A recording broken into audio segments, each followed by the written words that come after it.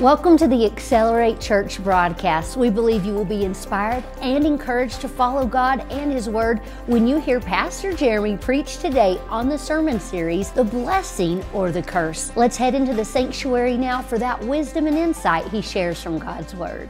Jesus gave us the keys to the kingdom. And if you need healing, you don't need the key of eschatology and end times. You need to get your eschatology and end times right so that you unlock this and you live with the blessed hope of Jesus is soon to return. You need to live with that. You see, it's almost like we have this in our minds. Many times it's either we're in one ditch or the other. But if you're in a fight for your life, you need to get that key of healing. And you need to feed on that. That way you unlock that blessing because that's what's needed in that moment. Jesus gave us keys. Keys show that you're responsible to unlock the door. It shows that God has trusted you to take what was His. See, you didn't deserve it. You didn't earn it. We got all that. But my question is, why aren't we camped out talking about that when we need to be talking about this? Are we using the keys? Are we unlocking what He gave us? Or are we locking up the curse that He freed us from? So we have the responsibility of binding and loosing. You could say of locking and unlocking. That's another way to paint the picture in your mind. And you need to know this. Why Matthew 16, where we ended last week, some of my favorite verses, is because Jesus says, the gates of hell shall not prevail against the church. Wow. And we don't need to worry about the gates of hell, though hell does have gates. What we need to be thinking about is the authority of hell. Here's the manifestation of the authority of hell, the curse. So I'm going to say it like this, and I declare this over you and your family, that the curse shall not prevail against you. Amen? See, I could go back and preach those verses, but I have a different assignment today. The sad thing is many people have lived and died on this planet. And they never walked in the plan of God. They never got to, I would dare say, if you're going to look at percentages, even 50% of the blessing that He came to give us. Jesus didn't die halfway. So why would you give Him half of your worship, half of your praise, half of your life? Why would you settle for half of the blessing and half of the curse? He died. He didn't even look like a person any longer on that tree. He was beaten. Most people, they would die just from the stripes. Cat of nine tails is what the Romans called it. When those pieces of glass and jagged bone would rip into someone's flesh, they would literally tear shards of flesh off of a human. Many people would die, bleeding to death, in agony. And He took that for your healing, for your redemption, so that you'd be blessed. He took that because you were cursed, whether you realized it or not. You say, nah, I'm a pretty good person. Yeah, well, you've lied at some point in your life. You told maybe a little bitty white lie. But once you tell a little bitty white lie, then you got to tell a big black one to cover that white one. And it doesn't end there. One lie leads to another, and if you don't repent, your whole life will be a lie. Just describe some of you, sadly. You can hear it. That doesn't mean you're going to listen and adjust and repent. I hope that you do and hear the Spirit of God. See, I didn't come today just to talk about God. I came so that you could hear from God. I'm going to be that bold just to tell you that.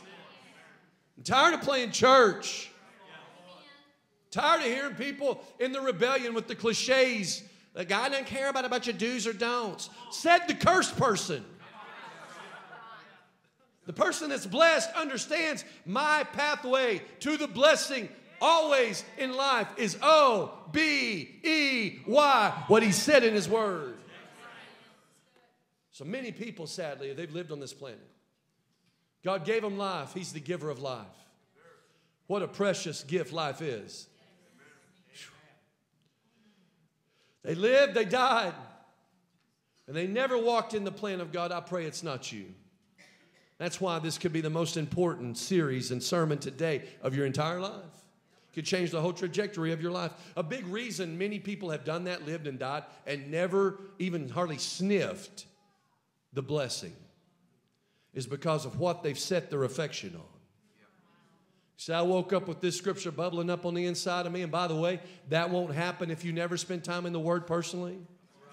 But because I had a mom and dad that trained me in the way I should go, made me get in the Word, I've had this one memorized for a long time in Colossians chapter 3, verse 2. Say, thank God for the Word. Thank God for the Word. It says, set your affection on things above. I was looking at my car, and it's a real techie car, and it has a screen, and I was looking at the settings yesterday. And it actually allows me to set, when I set the cruise, to set how many miles an hour over or under the speed limit I want it to be. It reads the speed limit for me, and it sets it according to that. I was like, wow. Did you know that I could not set it at 17 miles an hour over, get pulled over, and tell the police officer, my car did it on its own? I couldn't, that will not fly. You got that? No matter how techie and cool it is, that will not work because I'm still responsible to set my own cruise on the highway. Well, in God's Word, something much more important as that is for you to set your cruise and obey the speed limit. I'm not telling you to disobey it. Obey, obey, obey, right? But get this. This is something that we look at and we have on a higher level than even the speed limit. Set your affection. You've got to set your affection on things above, not on things on the earth. Maybe you're not like me. I've been in church a long time, my whole life. Came home from the hospital. My dad set me down in his lap as a little infant, fresh from the hospital, right? Just being born. Said, you're going to have to repent, Jeremy. You're going to have to serve the Lord. As soon as church was available, I'm in church and been there the rest of my life. But that doesn't mean my affection has always been there. There's been a lot of times I went to church because it's what I do. I go to church. But I didn't go with any affection towards the Lord. And guess what? Coincidentally or not, I didn't receive anything out of those services. But when I have gone with an affection in my heart towards the Lord, Lord, I love you. That's the reason I'm going to dress my best, not because I'm trying to be relevant or irrelevant. I want the Lord to be honored. See, I heard this week from my pastor, and it confirmed what we're already doing right here. He said a lot of people think it's all about what they're dressing, what they're wearing. He said, I'm not talking about that. It's whose presence you're in. He said he had a friend that was meeting with the president a few years back, and he called him and said, I don't really even know what to do. He said, well, I can tell you one thing. You better wear your suit and tie and your best. Because if you go walk up in sweats like some people do at church, they're going to kick you out. You won't get to meet. See, we think, well, it's just church. Yeah, but the King of Kings and the Lord of Lords is who we expect to meet with. That's why I came. I didn't come so that Pastor made the church again. Gold star. Everybody expects Pastor to be there, of course. People always say, well, I'll see you Sunday. I always say, I'll be there. And they always smile or laugh. They expect that. What if I had that same expectation on you? You know what people, who do you think you are? I'm busy. It's your job to do this. Well, there's something more important than your employer. It's your king that died for you. You see, your boss didn't climb on a cross for you. He wasn't beat for your healing, nor your provision.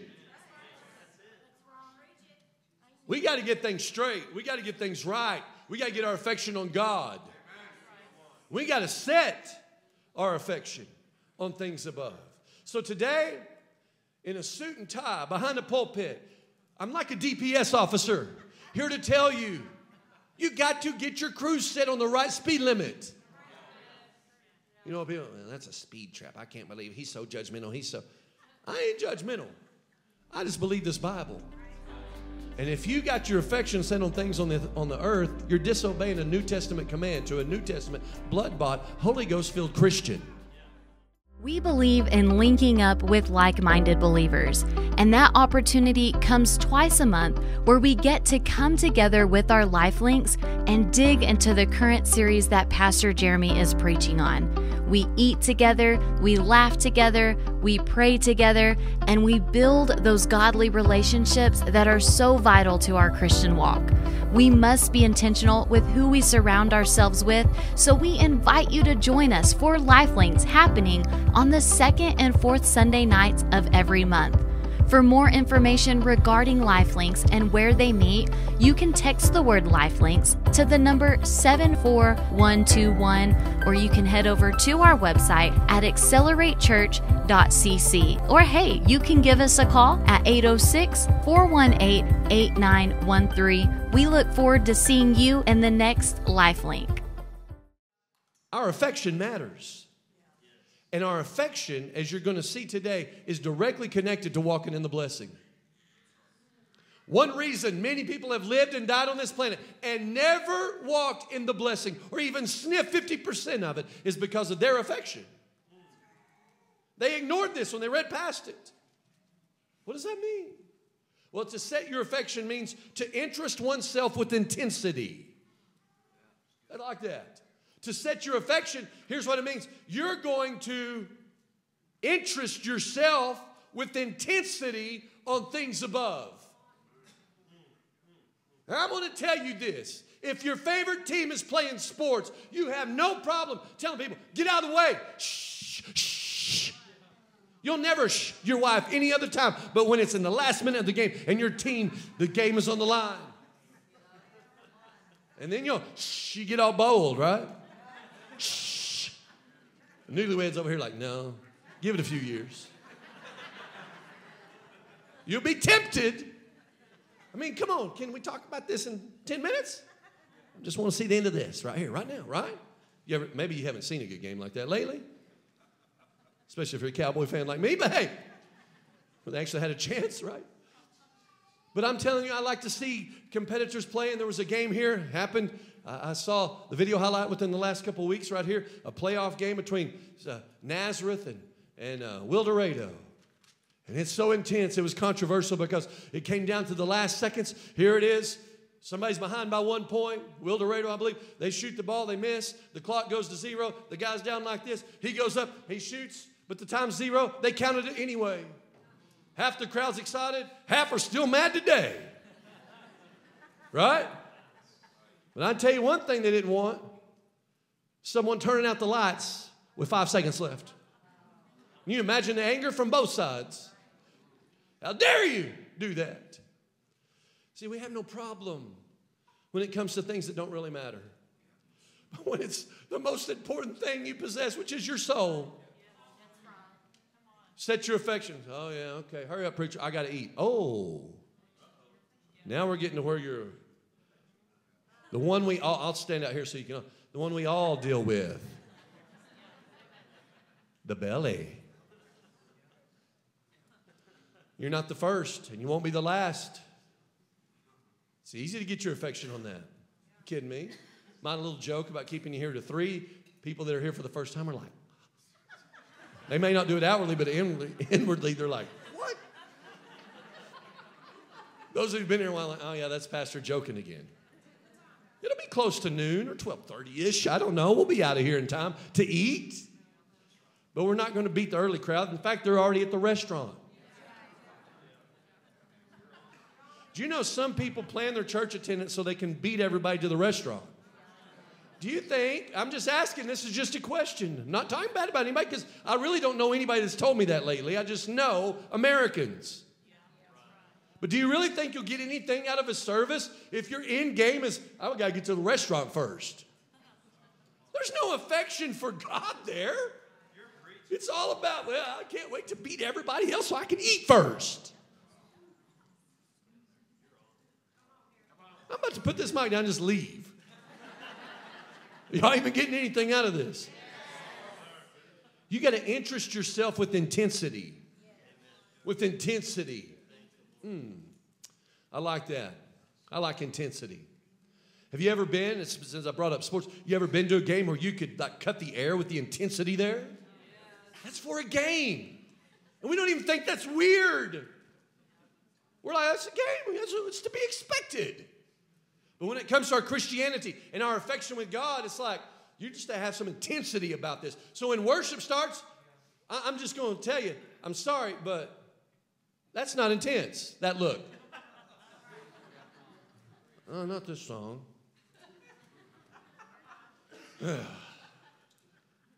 Sorry. We didn't realize the kingdom was all about you. We thought it was all about Jesus. Bringing him praise, right? Notice how the American church has become all about you. You feeling good? Hey, we got the ACs on or the heaters or whatever we need, you know, depending upon what day it is in Amarillo. You can come in and it's comfortable. Thank God for that. Thank God for comforts like that, right?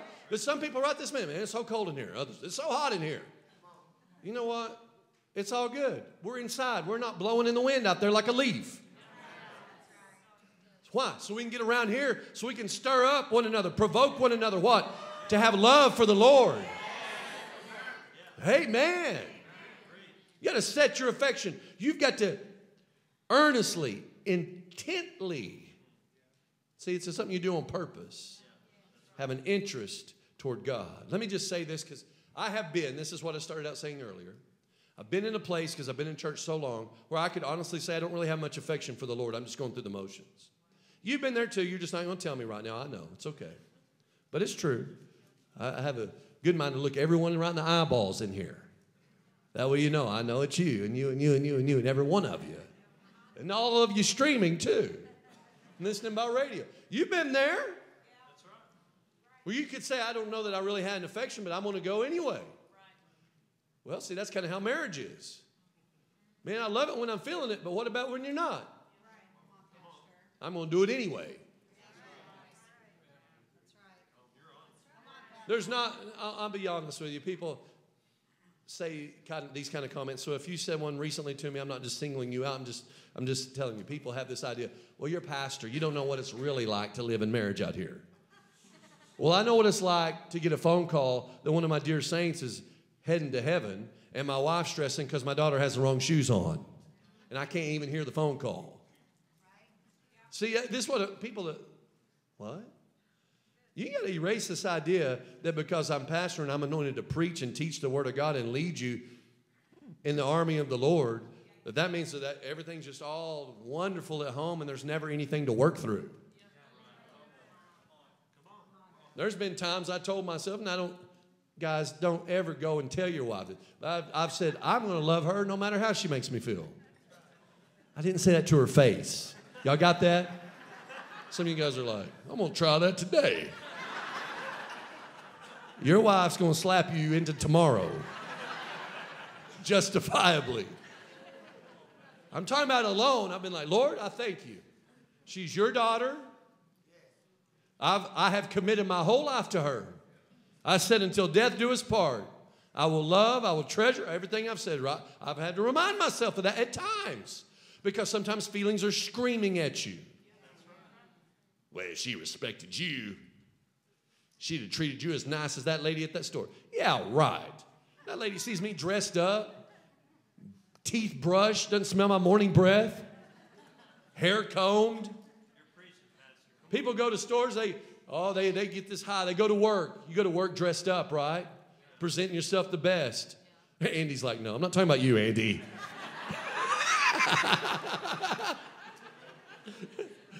But they show up all dressed up. I'm telling you, this is what happens.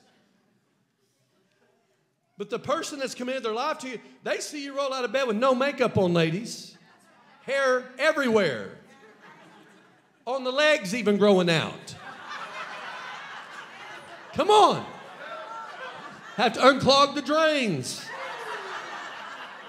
Not necessarily just from leg hair, but you know. Somebody said, I can't believe you, Pastor. I can't believe you sit up here and act like that ain't real. You found someone to commit themselves to you? Husbands, trimming your beard, leaving hairs everywhere? Throwing your clothes off on the floor? But see, you go to work, they don't see none of that. You're down at the store shopping, they're not seeing any of that. They're seeing you present yourself, oh, like you really got it together. Well, anybody can hook up in that environment. But I'm going to be affectionate toward my wife even when she ticks me off. I just got that on my chest. We haven't been fighting. It just feels good to say it. Why am I even telling you all this? Because setting your affection on things above is one of the biggest keys to unlock the blessing in your life. Accelerate Christian School is located in Amarillo, Texas, and offers individualized learning for students kindergarten through 12th grade. With scripture-filled curriculum, daily devotions, and weekly chapel services, our #1 priority is instilling God's Word on the heart of the next generation. For more information regarding Accelerate Christian School, please visit our website at acceleratechurch.cc, or you can call our office, 806-418-8913.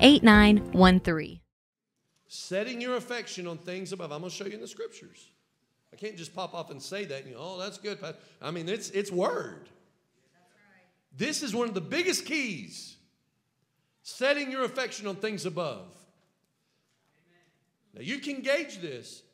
How much time do you give to reading novels, to watching the news, to watching soap operas, watching game shows, watching sports, whatever it is? It may not be sin. Some of that is sin. Some of it isn't. But if you spend all this time and you break down the time that you've been given here on life, you're a steward of this time. If you spend a lot of it on other things other than what God's called you to, your relationship with Him, time in prayer, you see, reasonable service as a Christian is that you present your body a living sacrifice. If you don't present your body to the Word, then you're not doing reasonable service. So no, you do not win a medal from God for going through your Bible in a year. This Word is our life. Should you read your Bible in a year? Sure. Go for it. But you're going to meditate on this Word day and night. That way you know what to do. You ever been in a situation where you didn't know what to do? Some of you are resisting raising both hands right now because of the situation you're in.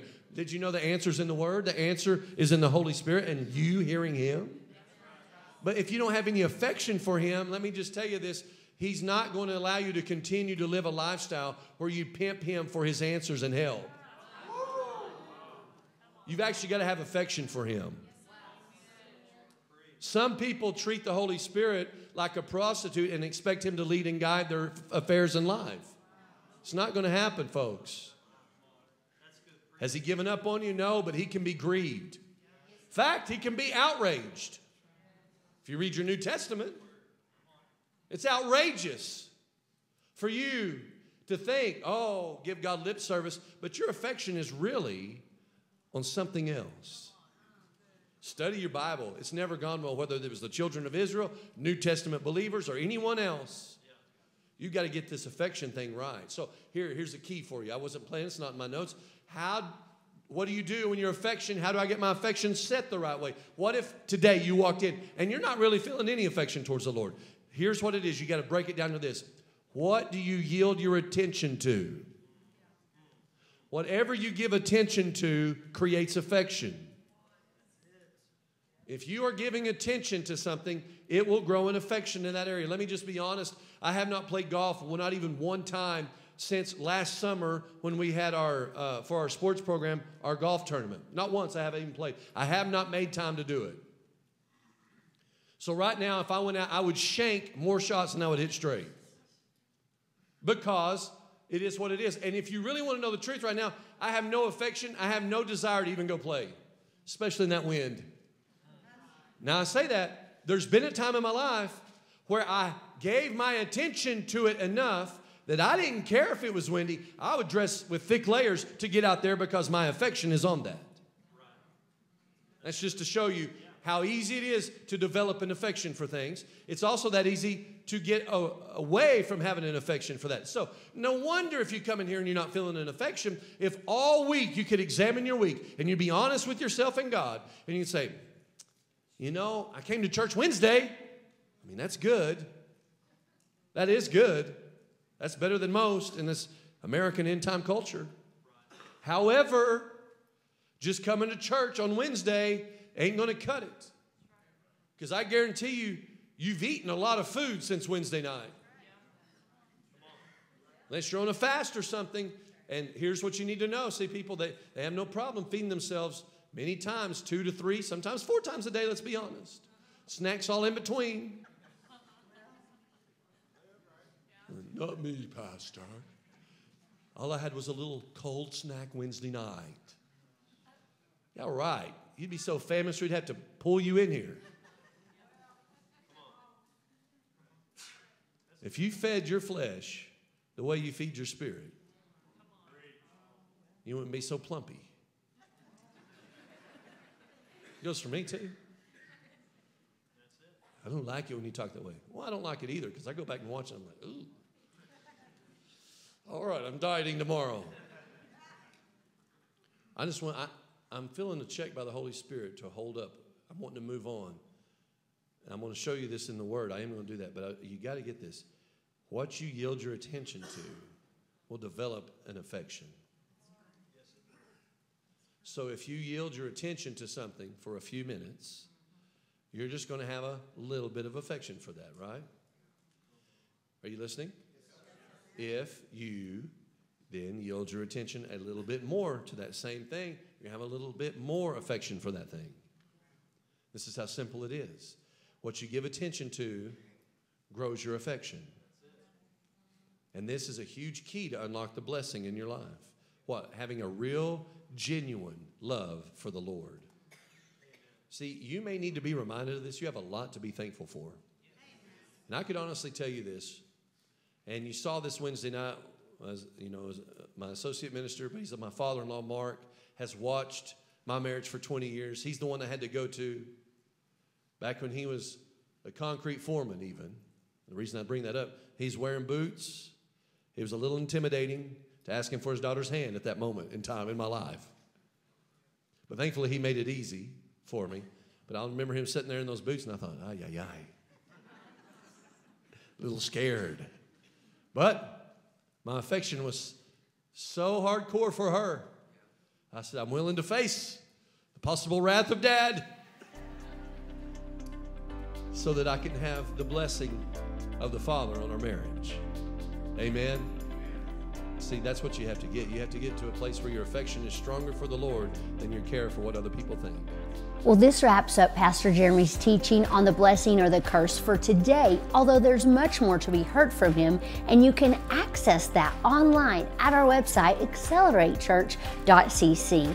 Under the Sermons tab, you'll find the blessing or the curse, along with everything else Pastor Jeremy has preached. And if you are in the area, we have a seat for you right here at Accelerate Church. We invite you to join us on Sunday mornings at 10 a.m. or Wednesday evenings at 7 p.m. in Amarillo. We're located at 4400 South Crockett, and again, we have a seat waiting for you. We're so glad you joined us on today's broadcast. We believe you'll be blessed as you apply God's Word.